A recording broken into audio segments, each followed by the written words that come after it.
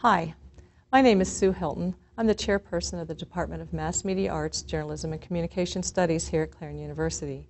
I'm here today to talk with you about our Master of Science program in Mass Media Arts and Journalism. Our online program is designed to provide a wonderful academic opportunity for people in a variety of situations and in various locations across the country or the world. You can pursue the program perhaps one course at a time if you are busy working and have family and other obligations, or you can take 3 courses at a time and push your way through the program in about 14 months. So we try to make the program accessible and flexible for students to meet their needs.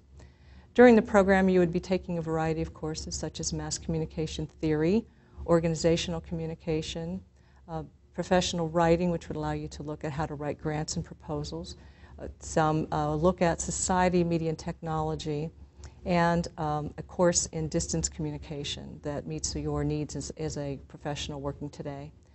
You would also take a research course in preparation for one of 3 capstone experiences that would complete your degree. The first is a research study designed to prepare you if you wanted to move into a doctoral program.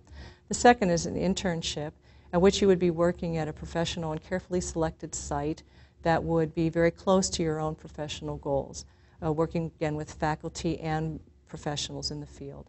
The third is a portfolio in which you might select an existing problem within an organization and develop a campaign, a production, or some other materials, media materials, that would help to address that problem.